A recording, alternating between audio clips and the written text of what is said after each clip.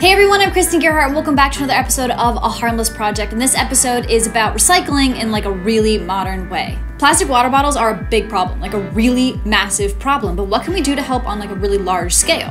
Well, I've got a great company for you to check out. Growfire Collective has saved 6 million post-consumer plastic water bottles from landfills, and that's just the beginning. The Girlfriend Collective fabric facility specializes in high-quality, eco-friendly textiles, and their leggings actually start out in life as recycled plastic water bottles. Turning bottles into leggings might seem like magic, and it is. It is exactly that. The bottles are sorted and cleaned and chipped down and then heated up and turned into thread and then spun into yarn. Yarn, y'all. Their leggings are super soft and really durable. I think I've worn mine a couple of times a week, every week for the last 6 months, and they still feel just as good as the day that I got them. They're high-waisted, which I find super comfortable, and they've got a really great stretch to them, so I like to wear them for like my stretch and contortion classes, which is awesome. Plus, they're super soft, so they make great pajamas, and the stitching is super flattering, so they make your butt and your hips and your legs and like everything look real good. Just saying.